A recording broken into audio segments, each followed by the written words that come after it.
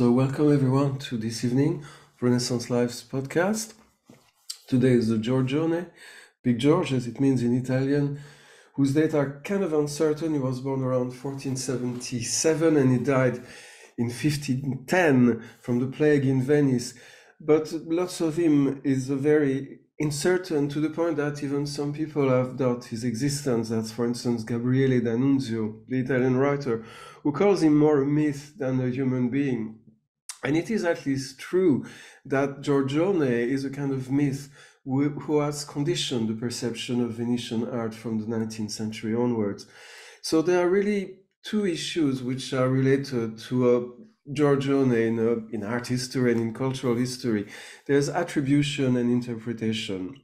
Attribution, because from the rediscovery of Giorgione towards the end of the 18th century, and throughout the 19th century, from this time to the present, the number of pictures attributed to him has decreased from about 200 pictures to only 10.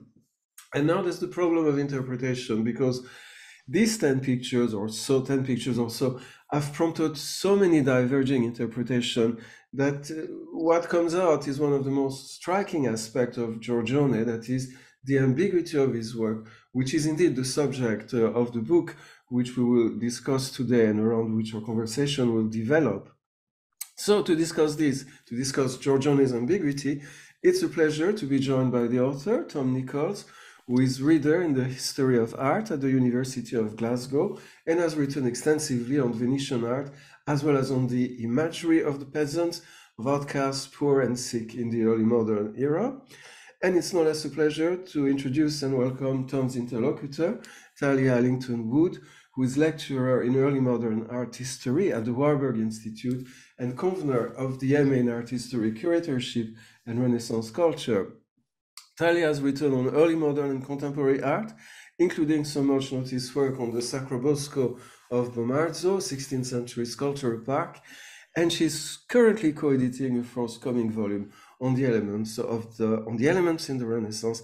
And without further ado, Thalia, if you want to start the conversation. Fantastic. Thank you so much, François. And it's a real pleasure to be here. And it's a real pleasure in particular to be here to talk to Tom. I have my copy of the book here. It was an excellent read. So I think maybe we'll pick up on exactly the issues that François mentioned there in his introduction, which is that it's very difficult to pin Giorgione down. There's an excellent quote on Giorgione that we don't know anything about him except that he's everywhere. And so perhaps my first question to you, Tom, is really about the challenges of writing a book on an artist on which so little is concretely known, and in which, or to whom, kind of works are being attributed away from. You describe him wonderfully as a disappearing artist at one point. And yet at the same time, an awful lot has been written on Giorgione. So maybe you could speak to that to sort of start us off, how you approached writing about Giorgione. Well, good evening, everyone, and many thanks to the Warburg for hosting this and inviting me to come. So just to say that before I attempt to answer that.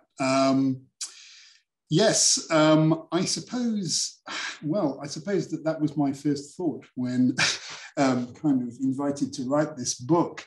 How can one actually start to construct something when everything seems to be falling apart with this artist? Now, clearly, Giorgione has got a massive, massive reputation going right back to the 16th century, I think. He's there in Vasari's Lives in first and second edition. And, you know, since that point, from that point onwards, he is constantly referred to by other artists and by writers. And yet, over the last century or so, the number of attributions, as François has already said, has gone in the wrong direction. Other artists seem to be getting more and more paintings.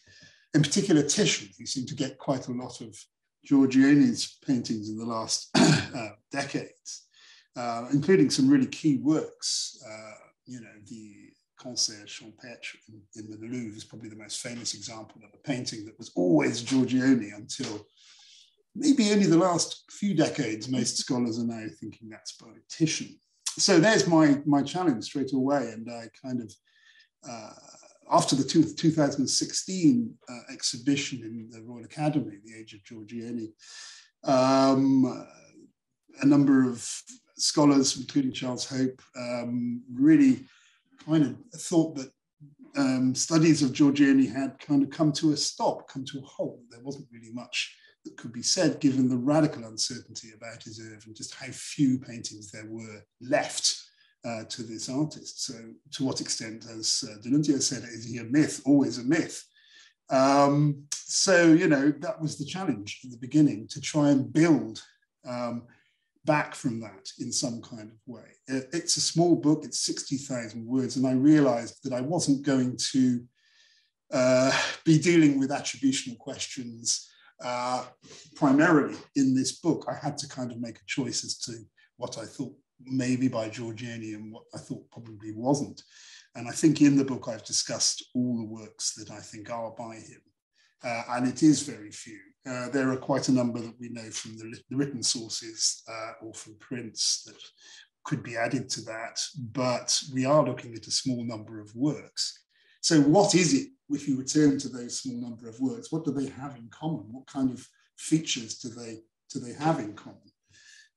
And the more I looked at that, then the more I thought, well, maybe the thing that they have in common is that this quality of suggestiveness, but also of elusiveness, that every work that seemed to be still by possibly Giorgione was not clear. And maybe... Yes, go ahead. Well, I'll just say, and maybe kind of based on that, we can begin this discussion about a self-portrait that we have. So one of the first texts. So maybe you can introduce us also to this ambiguity and to Giorgione through this portrait that we're looking at here. Yeah, it's what I started with. It's the work I started with. Here's a self-portrait that you might have thought, well, okay, this is going to clarify things for us. I mean, it's straight away a very unusual work. It's very ruined, it's cut, it's a fragment, it's not in a very good state at all. The image you've got to the right here is an etching made in 1650 by Wenceslas Holler, who saw this portrait probably in Brussels.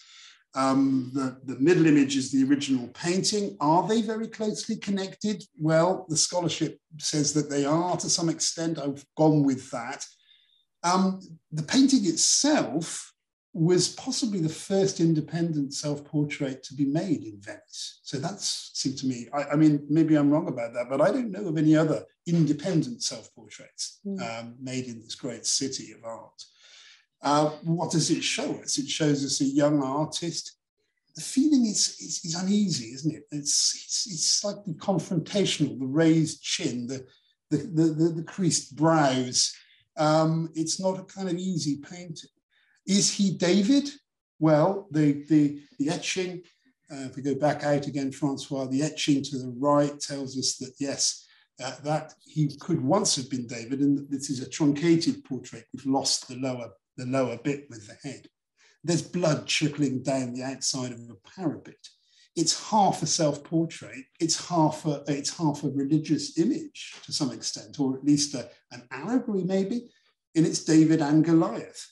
So what is Giorgione doing here? Showing us this image of himself as a biblical hero. You know, it's not quite straightforwardly a self-portrait. There's a kind of disguise, and that disguising, I think, is again, you know, led me into this idea that maybe the key thing about Giorgione was his desire to kind of be ambiguous. If we go to the left, we see another print from the 17th century after a lost work by Giorgione. And here I think he's disguising himself again, this time in classical guise rather than Christian guise. It's him as Orpheus with his wife Eurydice being dragged off or to hell in the background there. And he's got a musical instrument on his lap. So, you know, Giorgione is Orpheus, Giorgione is David. Again, other identities fashioning his identity in oblique ways. Maybe too, in this, I detected a degree of ambiguity, possibly even a kind of sexual undercurrent.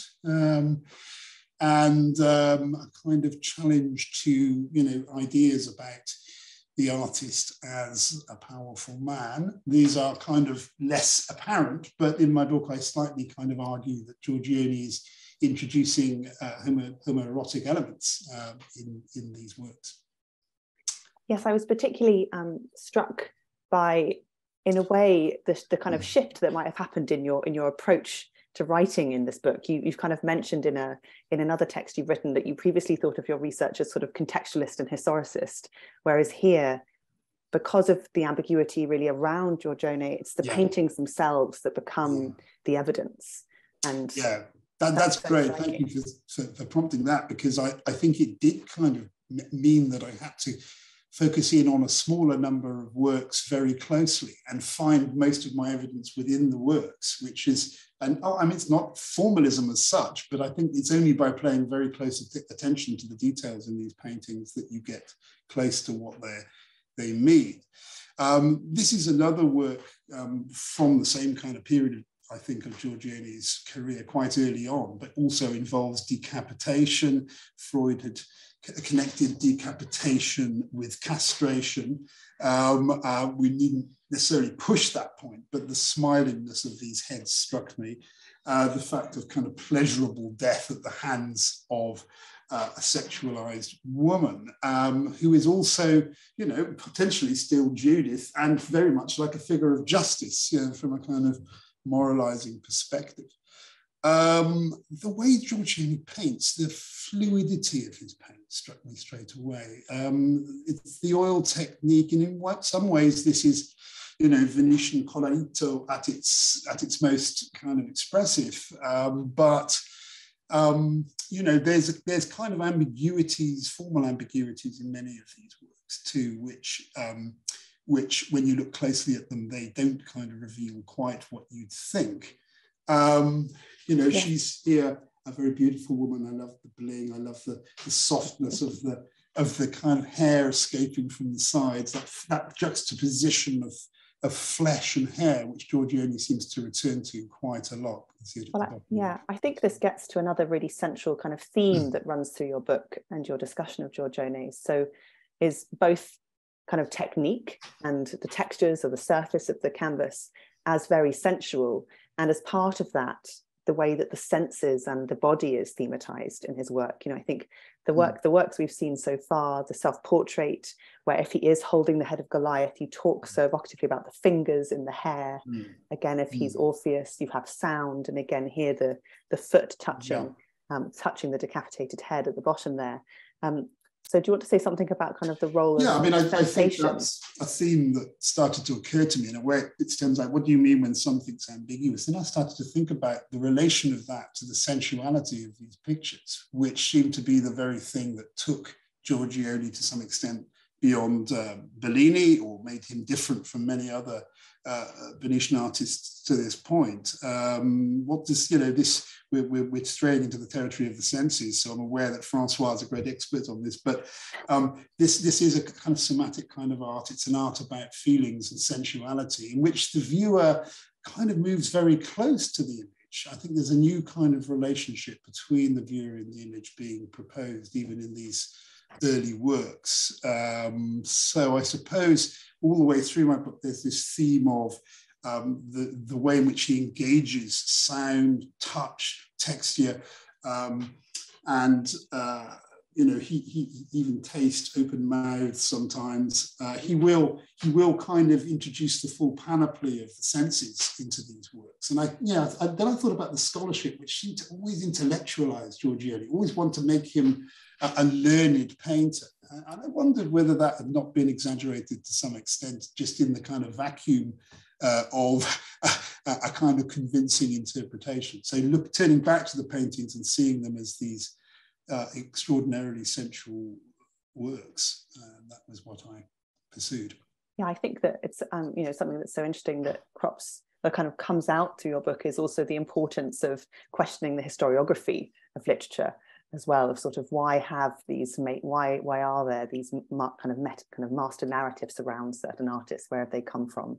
Are they actually bound into the kind of agendas of scholarship at the time, very much so. Maybe we'll come to it later, but in the desire to really pin down a meaning to Giorgione's paintings. But I think we'll get to that later, maybe when we look at some other paintings. So here we're now moving into the sort of next chapter of your book, where we're dealing with kind of context and religious works. So maybe you can quickly introduce the paintings that we're looking at, and then we'll talk about. Yeah, well, this is the Adoration of the Magi in the National Gallery. It's a smallish painting, very, very laterally shaped. It was almost certainly either a predella of an altarpiece or maybe decorated a piece of furniture. It's a small-scale work. One of a number of these have been introduced, kind of attributed to Giorgione for many years. I kind of maintain this. Quite a few others I'm more skeptical about, of these small early paintings by Giorgione. So I'm quite severe, a bit like Charles Hope. I'm very skeptical of a lot of the attributions. I went to see the ones in the Uffizi and I wasn't happy with those. What's interesting in this painting, what makes it Giorgione for me, is just this kind of, particularly these two figures that François is obsessively focusing on, the buttocks and the cod piece and the knife stuck towards the buttocks. Those two figures in that lovely contrapposto kind of dance, I think for me are very much like Giorgione.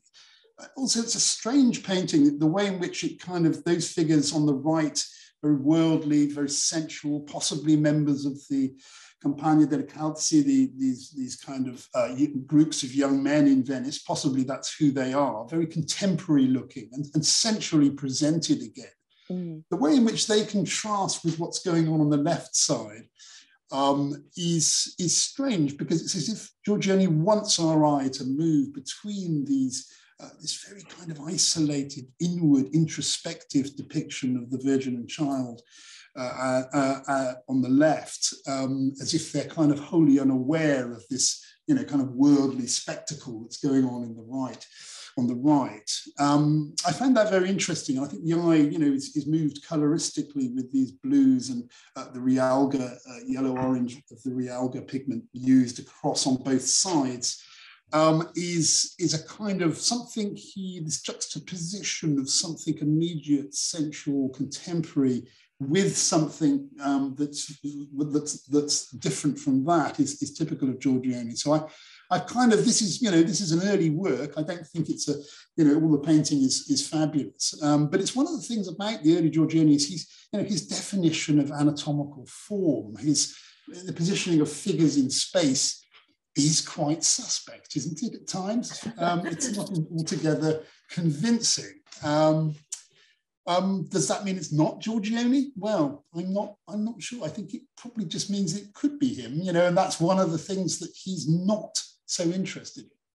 Well, I think what's of value that you're doing is, you're not dismissing what's not necessarily successful in the paintings. You're saying, well, let's read into them and question kind of why, or what might that presentation or the lack of interest in anatomy be doing to the atmosphere of the What other things is it allowing him to do? Yes, exactly. Yes, it opens up.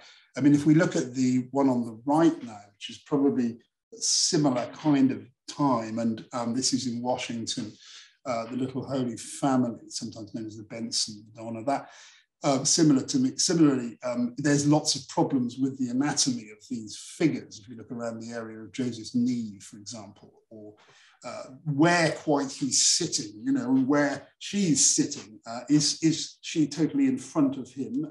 Yes, possibly she is, but what's she sitting on? How these figures relate to this very strange kind of landscape that they're setting, oddly empty.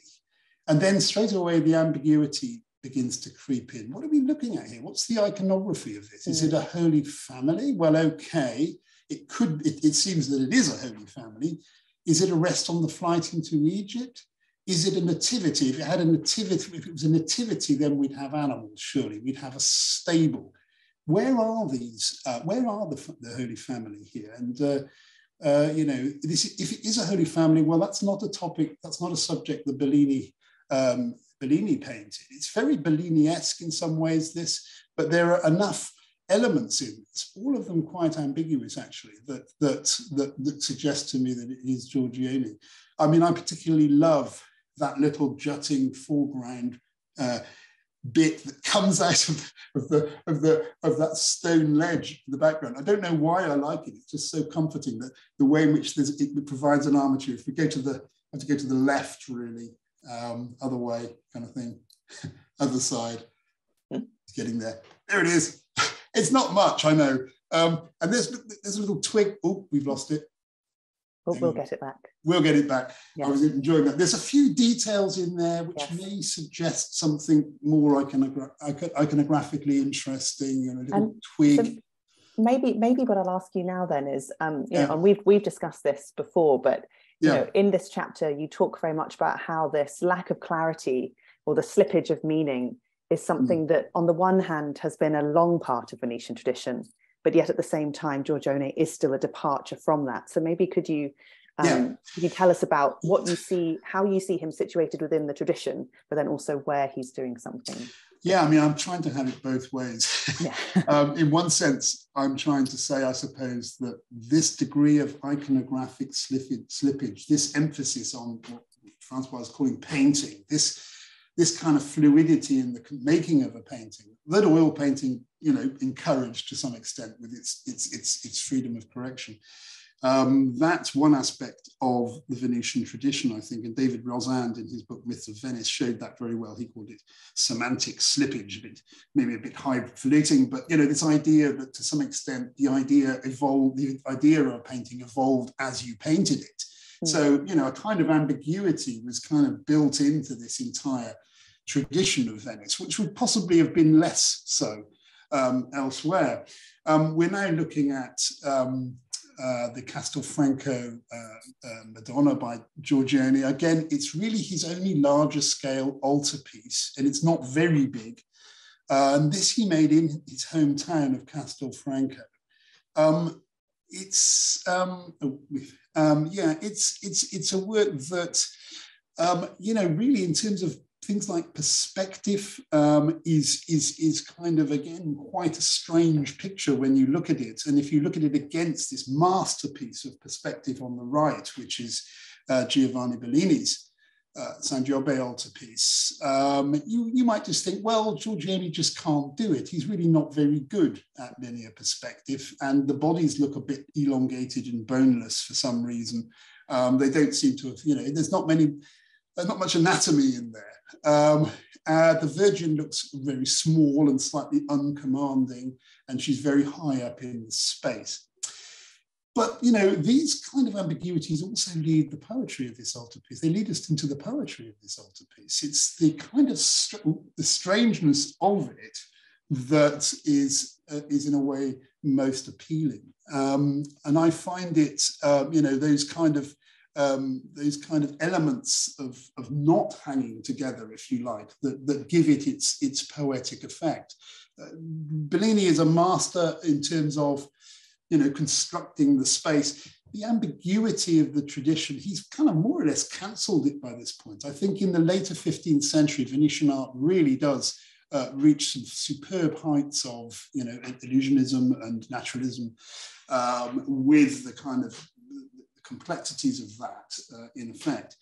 Look at the way in which we're looking up in Bellini from a very low perspective. This was something that François was pointing out, that it's got a much lower viewpoint. It's coherent with a viewer placed at the bottom edge of the painting at very highest. Whereas with Giorgione, we're kind of looking in from this strange perspective. The vanishing point is maybe somewhere in the region of the Virgin's legs. It's very high by comparison. It's for a private chapel. And I think in my book, in the end, I kind of argued that this was a work that was essentially kind of privatized around maybe an individualized spectator. And this could have been Tuzio Costanzo, the Sicilian soldier, follower of Caterina Cornaro in the Marca Trevigiana near to Castelfranco. There's a lot of argument as to whether we're seeing a kind of project that was encouraged by the death of this man's son in 1504. I've gone for an earlier date. I'm not sure we we quite can prove this. Yes, fantastic depiction of the armor there. I'm just wondering at these fantastic details using the PowerPoint. Who are we looking at, though? Who is that soldier exactly? Is it San Liberalis? Is it, is it St. George? Is it San Nicosia? It could be all three of these saints rolled into one. Maybe it doesn't matter too closely who it is to the patron or indeed to the painter. One should just mention too, this kind of arrangement as if this was a private devotional picture with this kind of balcony effect with a kind of a landscape in the background. Now, landscapes had appeared in earlier altarpieces, of course, but this softly painted landscape with more soldiers in it, as we're seeing, and a ruined fort to the left, is again a kind of admittance of really the local world, I think, of Tuzio Costanzo into this institutional domain of the altarpiece.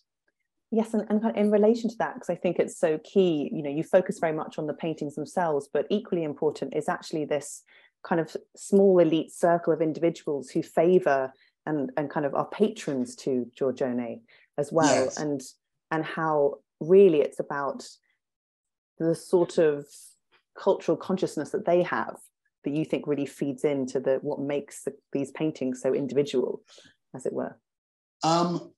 Yes, I mean, this was really, I'm relying to some extent on the original scholarship here, or the existing scholarship. We've got a small number of patrons in Venice, including Gabriele Vendramin, Taddeo Contarini, Girolamo Marcello.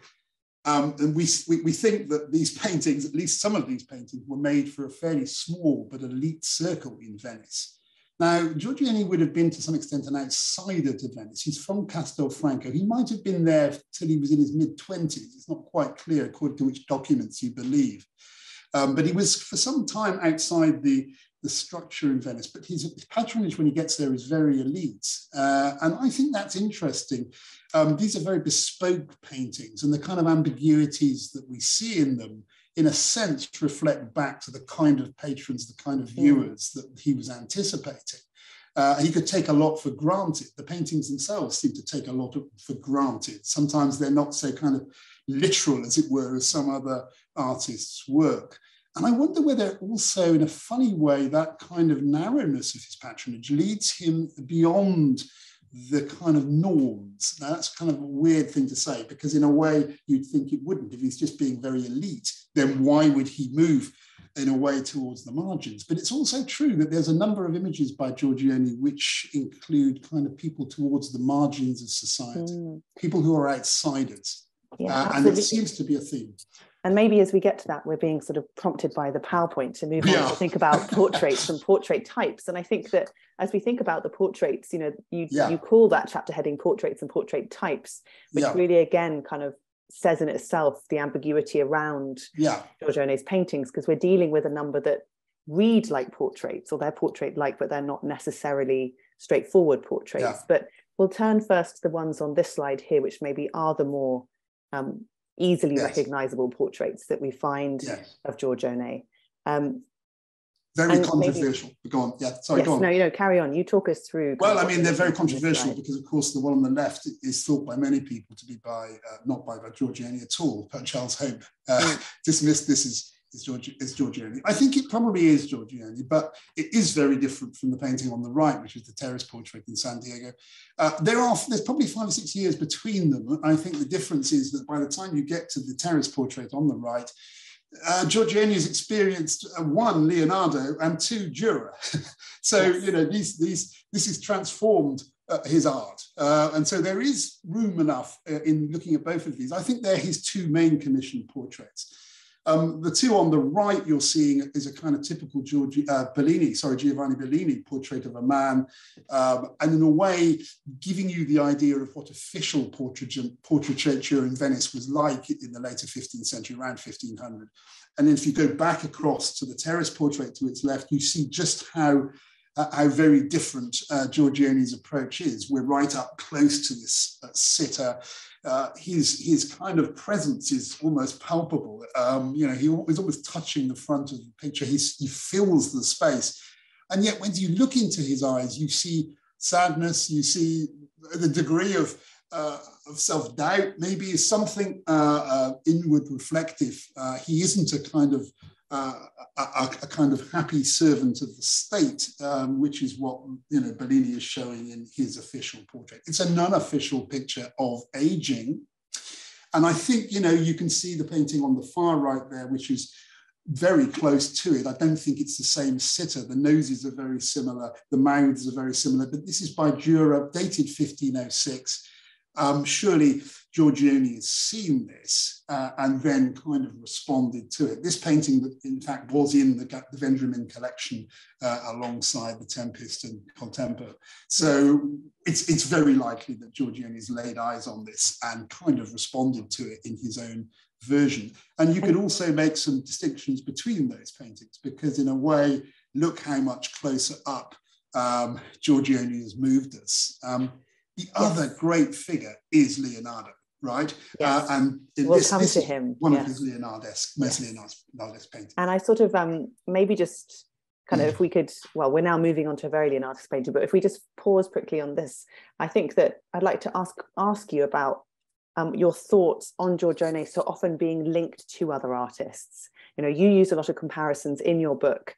You mentioned Bellini, Dürer. We do get onto the Leonardo and Leonardesque, which we'll also talk about in a second. But I think you acknowledge their influence, but you also seem very keen to assert Giorgione's independence from them as well. So it's the degree to which we sort of have to acknowledge, but it's also useful to distinguish Giorgione, or also maybe how, particularly with the Leonardesque, has it undermined our understanding of Giorgione somewhat through always referring back to these other artists. And I think, you know, the origins of the Leonardo Giorgione link were Vasari. Right? I mean, Vasari, you know, says that more or less Giorgione is a creato of Leonardo. He couldn't have existed without Leonardo. And when you see these forms emerging out of the dark, you know, the sfumato at the edges of the forms, the softness of the painting, and you start thinking, oh yes, well, Leonardo is also ambiguous. All art is ambiguous. Of course it is. You know,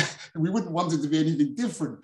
But you know, there's a kind of performance of ambiguity, which is what I think I'm trying to get at. It's a performative thing within the field of painting, where less is more. Now, that was something that Leonardo himself teaches. We know that from the notebooks. Less is more, right? The less you visually give, the more the more the viewer will have to give. And so, to some extent, you know, we can see that when we go into the details of these paintings. This is possibly, the young man with the arrow is possibly his most Leonardesque work. Yes. Earlier when we were talking, yes, it's based on the John the Baptist to some extent, or you know, that's the key thing. But you know, this isn't John the Baptist. Who is it exactly? Is it a sacred painting? Is it Saint Sebastian with his arrow?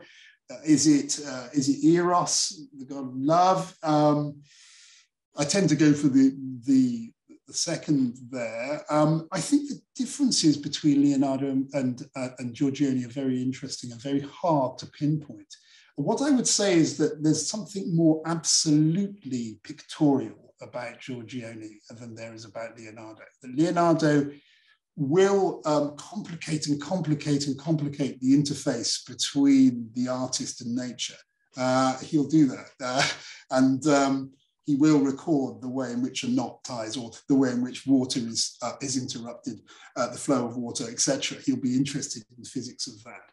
Giorgione probably wasn't interested in those things. It was a more direct act of subjective assertion. And this painting I find to be a deeply erotic painting. It's a homoerotic painting. We're back to the theme I mentioned briefly at the outset of it doesn't surprise me that it's Giorgione who's the one who's able to paint such an extraordinary image. Who is it? We don't know. Is it a portrait? We don't know. He does seem to be wearing a contemporary chlamydia next to his skin to suggest that this is a contemporary as opposed to the kind of classicizing tunic over the top. So two different indications of a temporality, beautifully gilded in with gold, of course, to suggest lusciousness and sensuality. Yes, I think you pick up on how Leonardo, they share a technique. You've got the sfumato approach, but yet they use them to different ends. You say that Leonardo is capturing realities, material realities, whereas that's not what you think Giorgione is doing. I think Giorgione is more ambiguous. I mean, there's always this sense in Giorgione that the world is kind of invented. The what is there outside of yourself and outside of your own emotions, feelings, your own senses.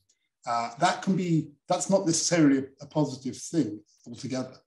But it's something, I think, as a young artist, and I am struck by the fact that he's a young artist, and I don't know what would have happened had he gone on, beyond his mid-30s.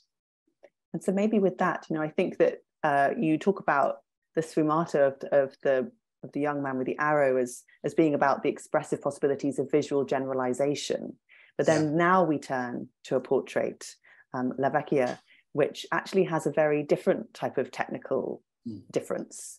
It has quite a literal handling of flesh rather than a more generalizing approach. So it's interesting that we can talk about Giorgione's technique, even though actually there is quite a range here in what he's doing.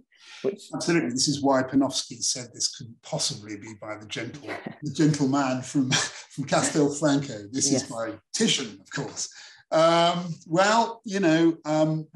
is a range. I agree. It has been cleaned, and we're looking at a high-res scan from the Academia of the post-cleaning, cleaned in 2019. A lot of the surface has become a little bit smoother. The flesh has become less creased, actually with the effect of making her look a bit younger. I've speculated long and hard on how old I think she is. Is she 60? Hard to say. Certainly it's a dangerous game, guessing age, Tom. It's very, very dangerous. Wouldn't want to do that. But this is a test, isn't it? Because we're thinking, well, is this the same artist as these other paintings we've been looking at? Is this the same artist as the young man with the arrow?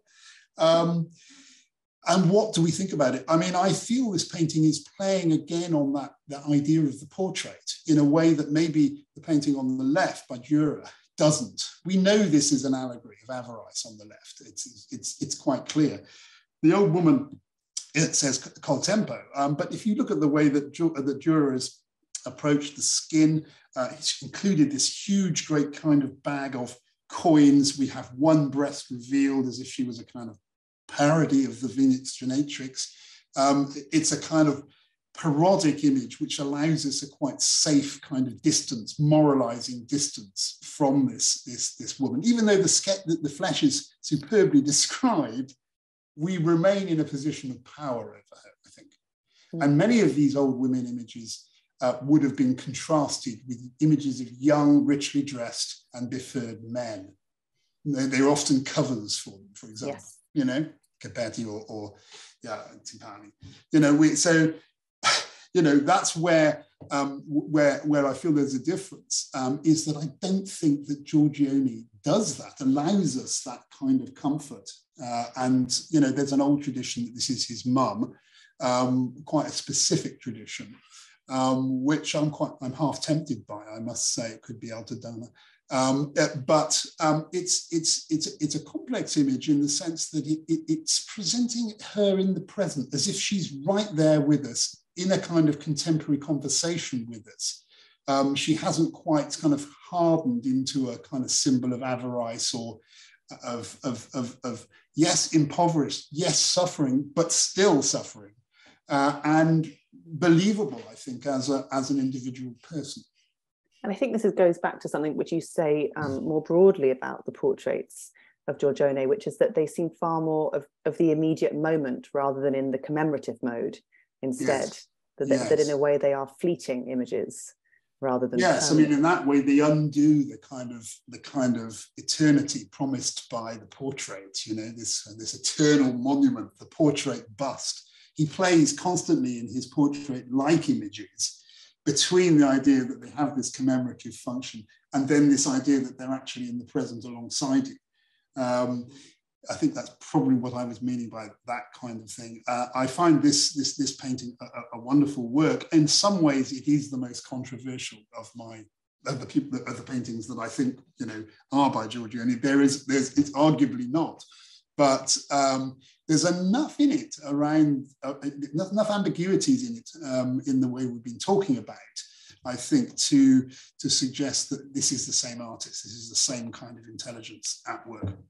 Maybe briefly before we move on, we can just quickly focus on that lovely kind of scroll of text there and her open mouth. You have this excellent phrase in the book where you say, Giorgione liked to take drapery for a walk. I think that might be my favorite sentence in the whole book. But maybe you can, you know, because I'd never thought of this as a piece of fabric. I'd always thought of it as a piece of paper. Yeah, I mean, it seemed to me pretty obvious that it isn't paper, right? It's not a cartellino. It's kind of it's the extended part of her sleeve, the top of her sleeve, which would, I suppose, if it turned over the other way, there would be these words "with time" written on the outside of her sleeve. And it kind of picks up, if we just pull out for a moment, it picks up the scroll, the little curl at the neck as well. Yes. So is it like a kind of banderole? That's my question. Are we looking at a kind of prophetic utterance? You know, banderoles were associated with sibyls, classical sibyls who uttered prophecies. So I traced that a little bit through with this. I think the recent cleaning has told us that this edition of this part of the painting was the very, very latest addition to the work. They've discovered that this was a kind of add-on. And it wouldn't have surprised me almost, as if it did have that kind of almost residual kind of final, you know, maybe it was a late idea to do this. And when we get to the Tempest, we can see that late ideas, in a sense, Giorgione kind of does compose as he goes along. Absolutely. And also as part of it, you know, it becomes a speaking painting, and it's an old woman who's speaking as well. And I think that's really striking. But we will move on to the kind of next area, which is really thinking about landscapes and figures of Giorgione. And this is where we really get to the works which really have been bombarded with interpretations. And so, you know, when dealing with the works in this chapter, you're really engaging with paintings on which so much has already been written, and there are so many terrifying interpretations. Yes. The sheer volume of scholarship per year. We're just looking at the sunset landscape. Yes, I called that chapter landscape and figure, because I think the figures are quite important in these so-called landscapes, and particularly in the three philosophers and the three philosophers and the Tempest. The figures kind of, in a way, kind of interrupt the landscape. They're in a kind of balance with the landscape, which isn't decided. This one in the National Gallery, the so-called Tramonto, the sunset, is, I think, a kind of complex painting, which isn't all by Giorgione, because as Jill Dunkerton said in her kind of cleaning of this, that the St. George is a 19th century or maybe even early 20th century edition, St. George and the Dragon, and also a couple of the monsters lurking in the pond, particularly that hippo type thing there, the lower right, is also an addition.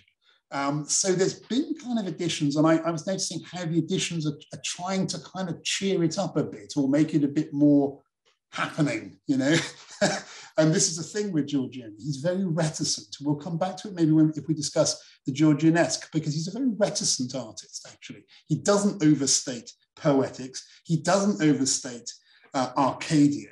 Yes, there may be Arcadian associations as has long been pointed out in Giorgione's work, but I find that if at very best they're dark Arcadias, and this is a very dark painting. I find this painting a really quite disturbing painting. That's an addition where we're going now, I think. And maybe we can go to the element that you don't think that isn't necessarily an addition, which is in the rock there exactly. Yeah. So the figure that we can hopefully just about make out, there he is. So yeah. I mean, is this St. Anthony in the desert? It probably is. This is possibly a commission from the Grimani family. It was possibly made for Domenico Grimani, the great cardinal, great collector, who also owned two images by Hieronymus Bosch of St. Anthony in the desert. And we know that the reason why he had these to some extent was because the Grimani ran an Antonite hospital in Venice. It's a painting that's full of doubts. It's full of kind of strange rocks in which figures seem to appear. If you go to where up there, just beyond St. George and the Dragon, there's a kind of hideous figure who seems to kind of merge out as if one's kind of dealing with one's darkest dreams to some extent. And this kind of idea of the landscape is a projected thing, a projection of emotion and mood. It's very viewer orientated. And seems to me a far cry from the kind of poetic Arcadias of Bembo or Sannazaro from the same period. Yes, it draws on that culture without question, but this is still actually a religious painting. It still has a lot of desert about it. It's inhospitable. The sun is setting, it's distant, and you can't see it. It's far away. Yes, I was interested in a way, we discussed in the portraits this sense of the fleeting moment or the immediacy, whereas actually here, particularly with the figures in the rock, to me, it's about duration. It's about being with the landscape, exploring it, spending time with the image. I think also for me, it's about being slightly terrified by it.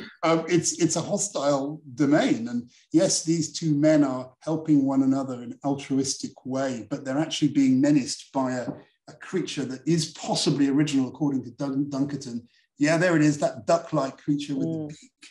That's kind of coming up.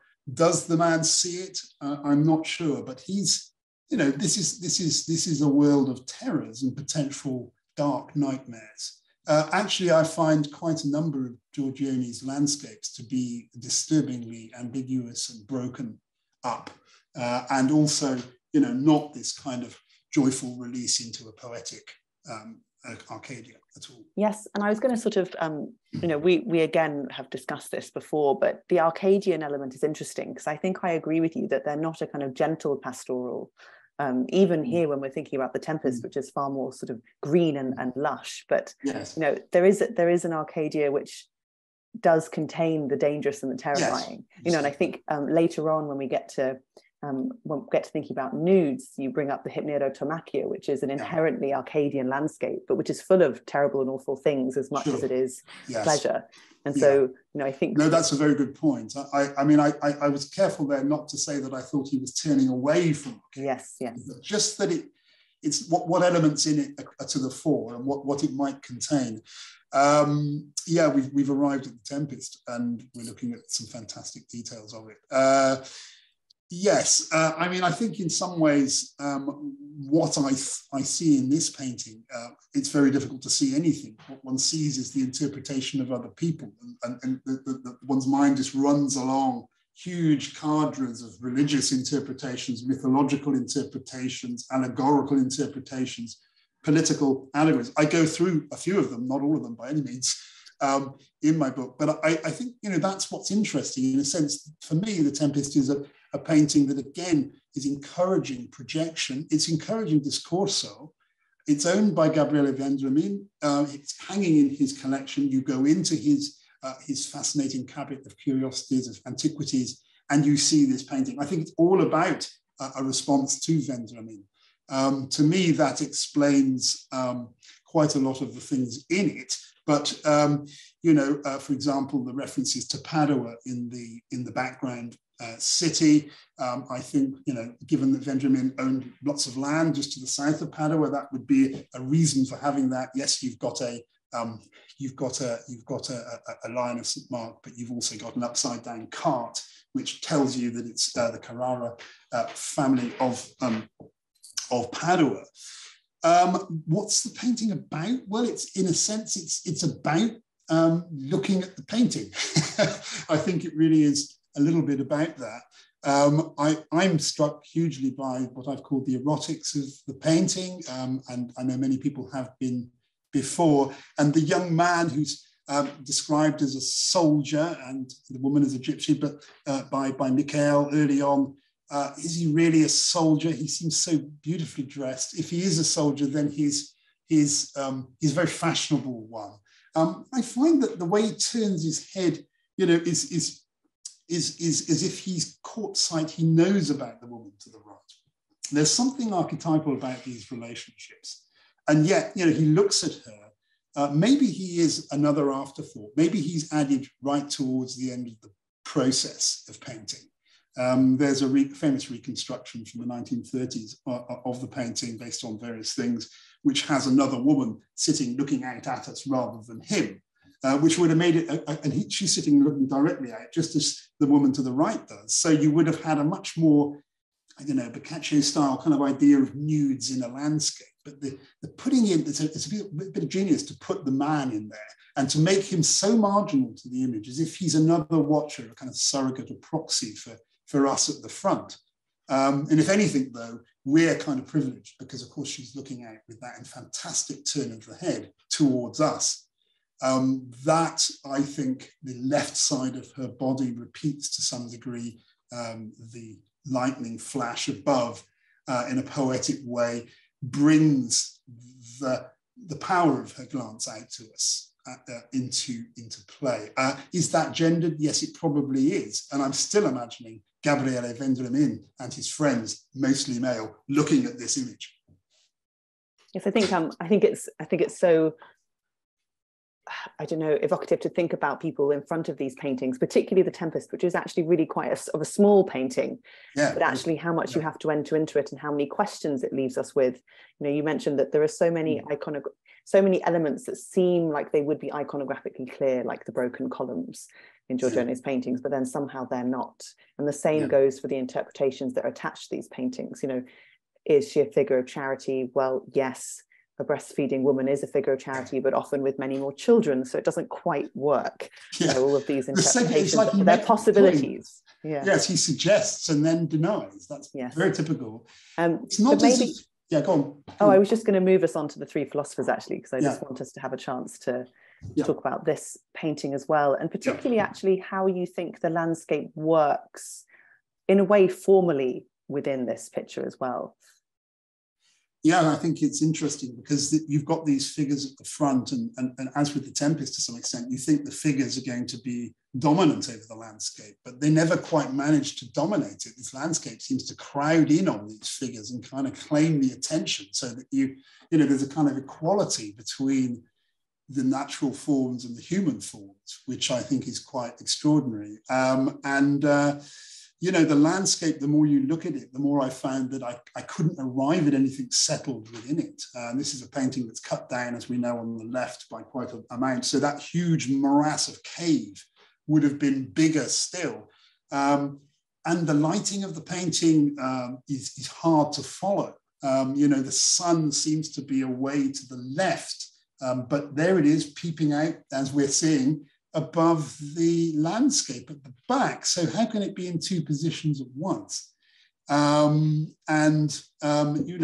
these men, with two of whom have these measuring instruments, these diagrams based on observation, how far are they actually getting with their measurements? I'm quite happy with the fact that they're philosophers. They seem to be sequestered away from society and reflecting upon nature. But the question remains, how far are they getting with their measurements? How successful are they being? Is Giorgione simply praising human philosophy and assuming that it's going to open up the mysteries of nature? Or is he actually offering a more critical sense of the limitations of human knowledge? I suppose I've kind of gone for the latter. I don't think that seated man is an antichrist, as somebody once said, but I can't see that. That's true. Somebody did say. I do think that as he looks into the blackness of the cave, and we're not. I don't think we're dealing with a Platonic allegory here, though we possibly might be. But we're not getting a return of knowledge. Some fantastic details that François is showing us. Yes, I'm particularly struck. I mean, again, I now have to do a caveat of my own kind of interests. François mentioned that I'm interested in the elements, and I really am struck by, in a way, yes, Giorgione has this generalizing kind of brushwork, but actually he does pay a lot of attention, in a way, to rock strata and rock formation and to natural forms in particular. But I am, Yeah. It's a great point. I mean, I think it's a great point. We might need to come to an end, but I think even in the Tempest, at one level, going back to the Tempest, what a fantastic image of a storm it is, with every colour transformed out of its localness into a reflection of a particular atmospheric condition. Yeah. And it is unprecedented in Venetian art. However interested Bellini was in landscape and other artists too, that kind of transformation of colours away from their given was something that maybe again reflects Leonardo to some extent, but again is something that constitutes this as a picture, because the colours in it kind of form it as a kind of independent picture. That's part of its attraction, I think. Fantastic. Well, I have more questions about the cave, but I think we do need to move on so that we do have a chance to talk about some of the nudes, the nude paintings towards the end.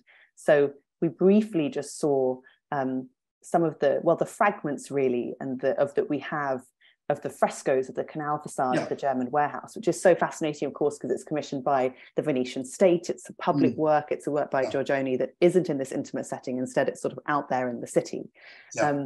And which you definitely described to us as this very kind of striking public work, which, Vasari wonderfully says, I've never understood them, no one understands them.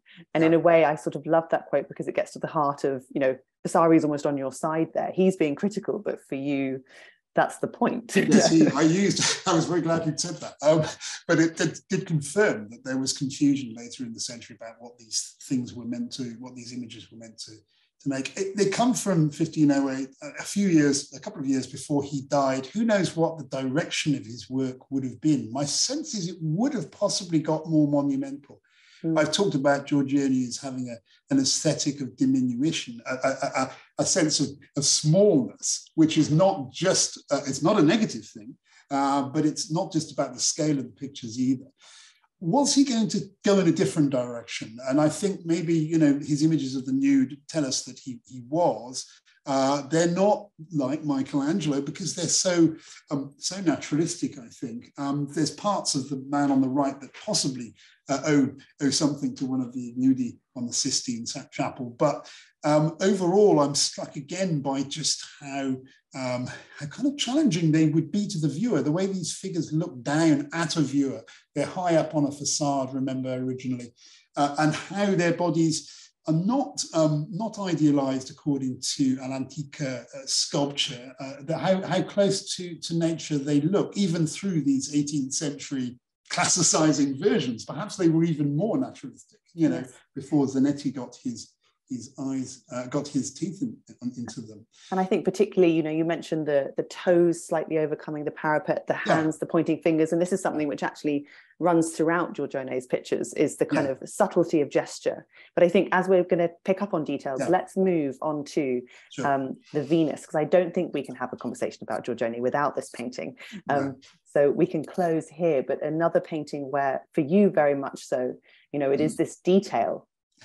Not only me, I think quite not a lot. Only but I think that you're using it in an interesting way to actually say that Giorgione is doing something beyond this prototypical depiction of the ideal female form. That actually he's using it in a way. Habit. He's quite a radical artist. I mean, I think he is. He gets to the root of things, but then kind of doesn't give you final meanings. He ends with something that's ambiguous, but he penetrates often known iconographies and kind of then. What he always tends to do is pull you into the present, even though you have an image that could be of eternal beauty, a woman lying in a landscape. And the hand with the curved fingers, digits going into that area rather than held away from the body and the sculptures that he would already have known. The Venus of Modesty is kind of undone with that ambiguity as to whether she touches and titillates herself, or whether she's covering herself. And so, again, there's these kind of, that's an extraordinary kind of moment, I think, in this image. The thing about this painting is it's unfinished when he dies, most likely, and it seems to have been finished by Titian, who did this on several occasions during his career. Much of the landscape might well be Titian. There was a Cupid that was possibly painted in by Titian and has since been painted out. And this fantastic swathe of silvery drapery at the front is also Titian. And you can see a different kind of visual language coming into being. I particularly love the way it twists just around the area that we've been talking about, as if to kind of register that kind of excitement that one has at that point. Again, I project the male viewer, but what's the context of this work? Is it a marriage painting for the Marcello family? Was it? Well, if it was, it didn't go to Marcello, and he was married in 1507. In 1510, it was still with Giorgione, because that must be why it was unfinished. A very good point to end on. But I also think, I mean, what struck me about this discussion, and then we have Titian, is that, if this is what is happening with her hand, if she is pleasuring herself, then and she is active in this painting. When actually it's often discussed as sort of, it's objectifying, we're passive, she's passive. And actually she's not, And I think that's very powerful, and it links back even to La Vecchia, where she is speaking and pointing to herself, that there is a kind of subjectivity there. But we now get on to, in a way, the question of Giorgione's influence, particularly with Titian, and then also, with other artists. So maybe let's briefly have a conversation about what happens after Giorgione, in a way, in that moment. Yes, I mean, I think a good argument against Giorgione being an obscure nobody is just the kind of power of the responses of all the artists around him. I mean, surely he was, even in his own lifetime, becoming famous very quickly and very renowned, sought after. Titian comes along. This is the painting I was mentioning right at the start, Concert Champêtre, which in a sense is the closest to Giorgione. It's the most brilliant version of Giorgione, I think. But it is by Titian. Why? Because in a sense, it kind of does Giorgione more like Giorgione. To some extent, it kind of poeticizes Giorgione. And the figures have got more bulk. The figures have got more interreaction. There's billowing drapery. They sharply respond to one another. Giorgione doesn't do that between figures, okay? And he still has something of the stillness and isolation, inwardness that he had from his own master, who I think was Giovanni Bellini. So I think, straight away with Titian, you're into a different kind of world. The hills roll more kind of exaggeratedly. And the whole thing becomes more immediate in one sense, perhaps less ambiguous. I mean, this is the most ambiguous of Titian's early Giorgionesque works. So I suppose I think that, there's good evidence, even from these early Titian paintings, that Giorgione was somebody who one could follow, one could have as a model, and the evidence is that Isabella d'Este, the great Marchioness of Mantua, wanted Giorgione paintings.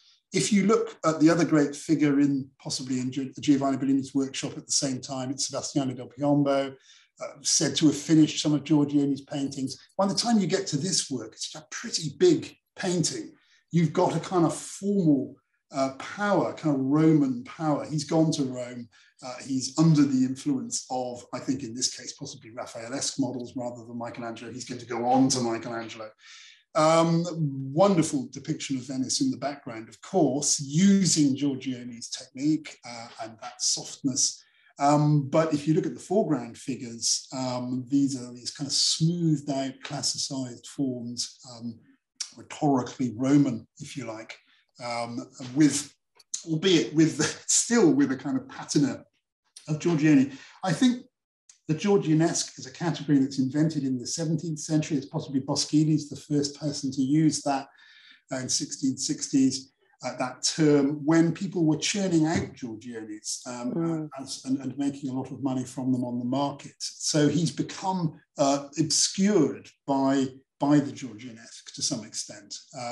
These are the very greatest responses to his work, very immediate, very complex actually in their way, but gradually it becomes separated out and he becomes this kind of model for a series of kind of romantic cliches of poets and sensuality, etc. They obscure him. But yes, and then we shall close. But I think it's a nice, I was just wanted to quickly say that I think it's a lovely moment to end on, to kind of reassert Giorgione's importance through his afterlife, and to say that he is clearly a significant artist, despite the fact that he is also disappearing. But I'm right, François.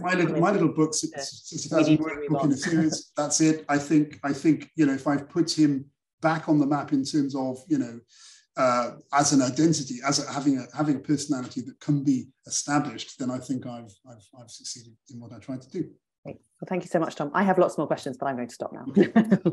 Well, for the moment anyway, but thank you both, and I think it's time to open the session to questions from the audience. So if you just use the raise hand function, and then I'll ask you to unmute.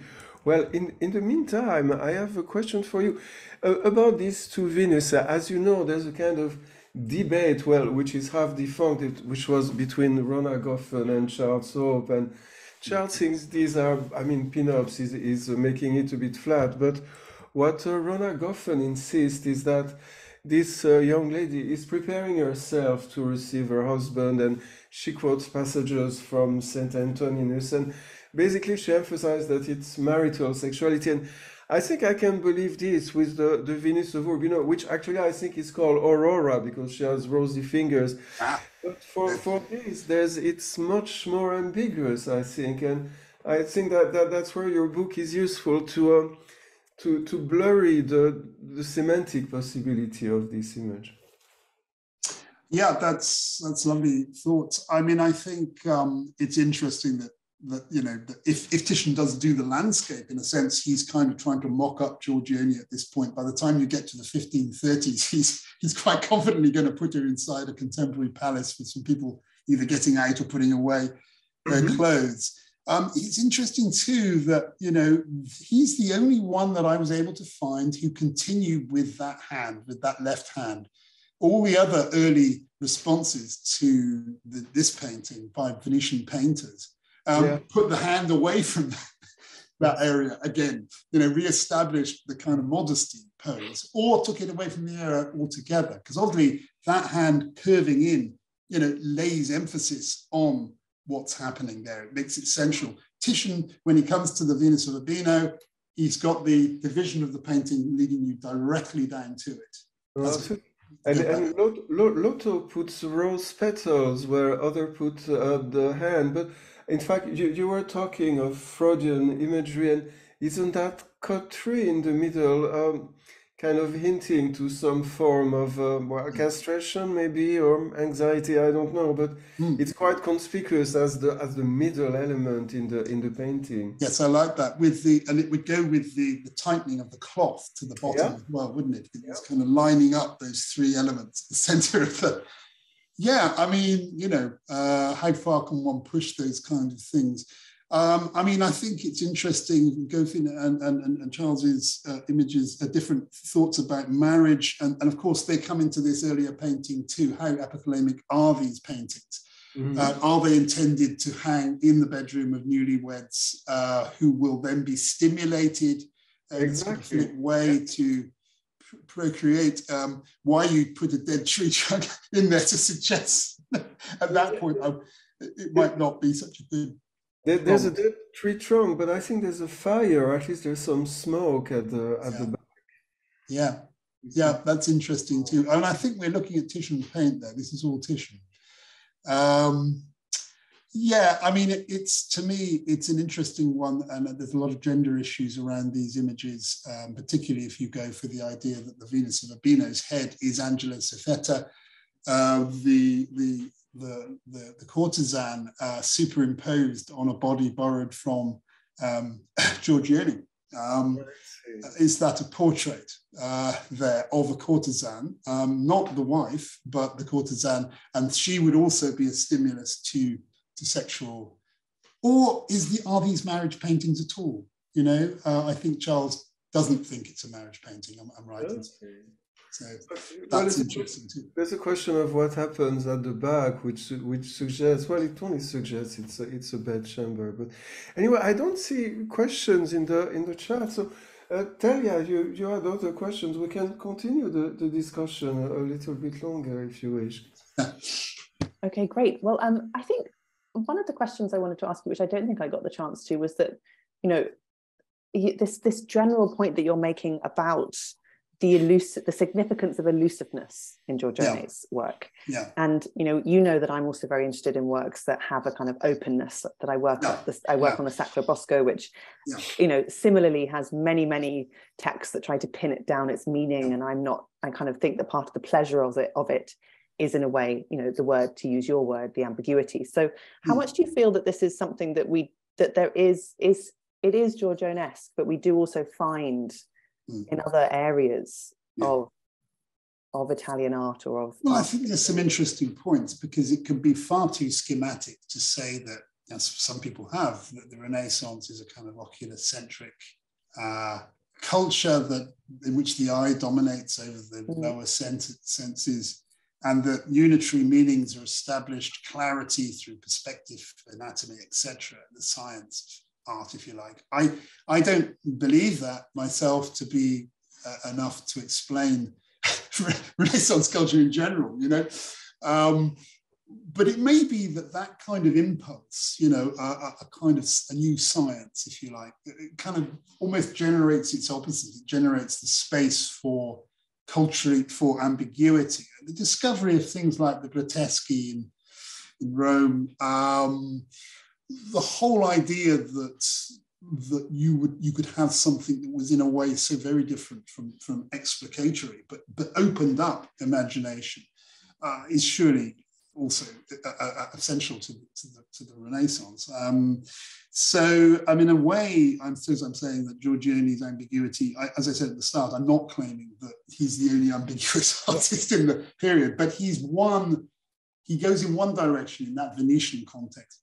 On the other hand, he's not really, if you see, Venetian art of the 15th century, I'm thinking mostly of the Bellini's Carpaccio to some extent as being a very public and official kind of art that mapped onto a quite conservative society dominated by a patriciate and a cittadini class, and public and institutional and state orientated. Then you've moved quite a long way with Giorgione into some new kind of individualized space where where the body, sometimes the single body, is a kind of dominant feature, or a controlling landscape, which is kind of beyond the body, but is not controlled by culture to some extent. So I think that's a very interesting thing, and it takes me back to the idea I have of Giorgione as being to some extent an outsider artist in Venice. He's not quite as Venetian as he might appear. Yeah, I think that's really interesting. I think when I think about it too, I'm thinking about, conversations, spaces of debate. I'm thinking of, not necessarily in these works, but, I think often of, gameplay. You mentioned the paintings, and you kind of link it to imprese and these sort of forms of imagery where, things aren't meant to be too obvious. If they are, they haven't quite worked. I think it's, I've got her name here, Monica Schmidt. I don't think she's here, but she's published an article on the Tempest in which she's gone for the Tempest as a kind of timpano, a cover for another painting. And we're playing around with this. We're with the great expert, François, one of them, on these imprese. So to some extent, I don't know how far you can push it, but certainly the functions of painting become similar, to reveal an emotional state, nothing more than that, to have paintings that could reflect the emotions and inner life of their patron. Yeah, there's actually an impresa with a Tempest. It's in a portrait of Bartolomeo Veneto, and he has a hat badge, and there's a storm in it, and he says, "Hope is guiding me," and it's a boat that goes towards a shipwreck. It's quite ironic, but that's it's brilliant. Thank you. On his head. Anyway. Fun to look at, I think.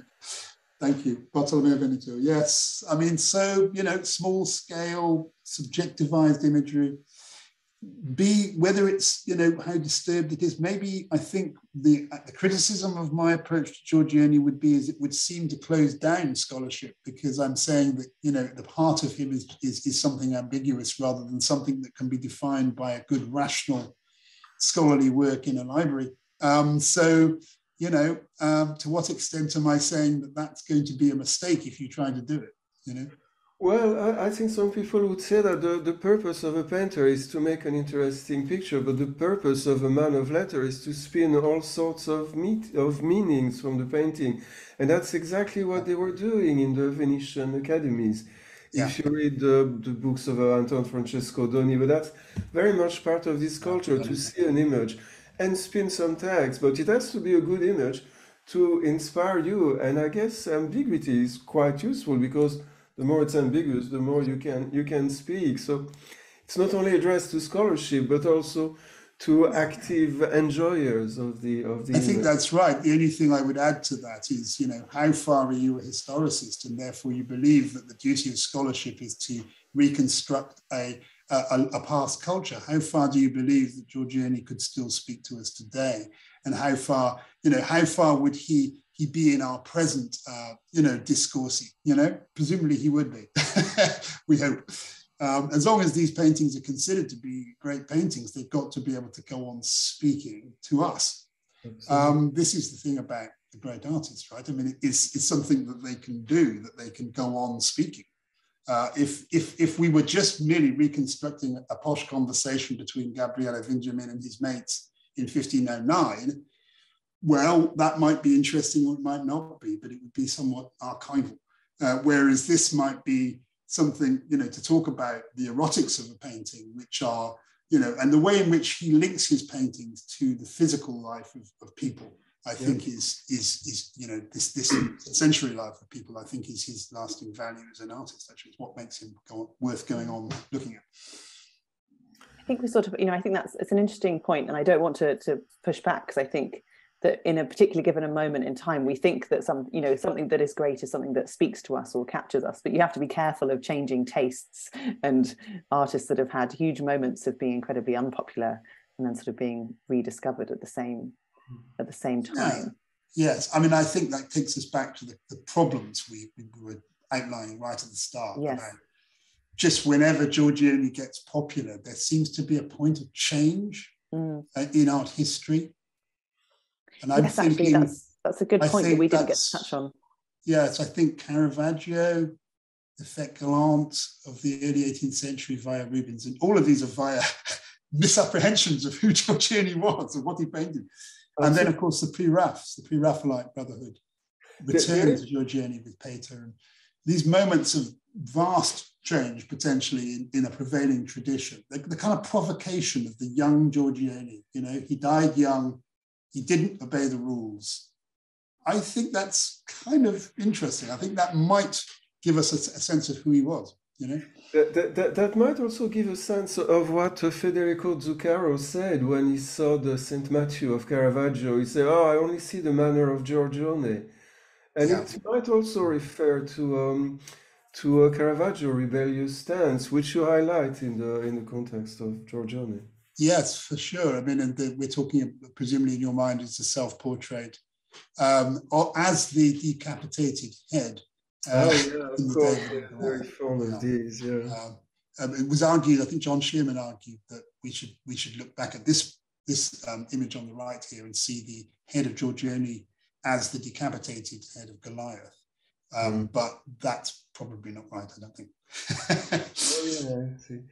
Okay, well, I think I don't see any more questions in the chat, so maybe it's time to close the session. And thank you both very much, Thalia and Tom, for some quality time. And it was really a pleasure and a privilege to look at Giorgione with you. So thank you very much both, and thank you everyone who was there. And we'll meet again in January when we will look at Bruegel. So thank you very much, and have a good night and a good weekend. Thank you very much. Bye-bye, everyone. Thank you.